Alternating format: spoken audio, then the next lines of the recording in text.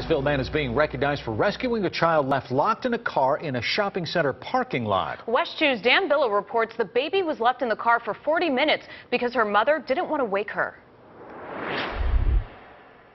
It's wrong.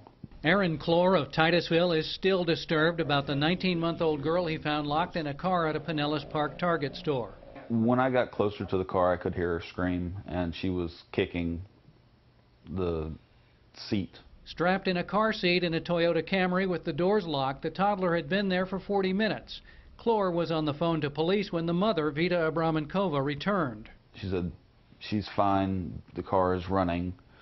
I was only gone for a few minutes." Florida law is pretty clear. Just because you've got the engine running and the air conditioning on does not make it legal to leave a child locked in a car.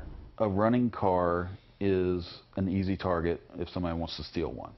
Clore is a Marine Corps veteran who's studying to be a paramedic. He received a certificate from Safe Kids Worldwide for his alertness in this incident last month.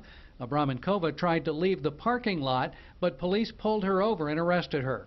I mean, yes, people forget their kids, and it's heartbreaking.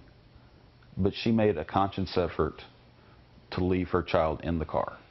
The mother is charged with child neglect. Dan Billow, WESH 2 News.